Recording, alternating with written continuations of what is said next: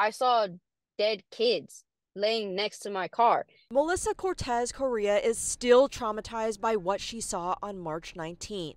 She was stopped at a red light in Renton when 18-year-old Chase Jones came barreling through the intersection at 112 miles an hour.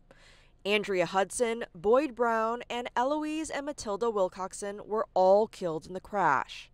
I hear a woman screaming, and then it got my attention, and then I look up, and then I just see the minivan hit me. Records show Jones was involved in 3 serious crashes in the last year related to his speeding. Earlier this week, a judge set bail at $100,000, ordering Jones be placed on electronic home monitoring with GPS after posting bail and being released. I doubt he's not going to listen to those rules because he hasn't in the past.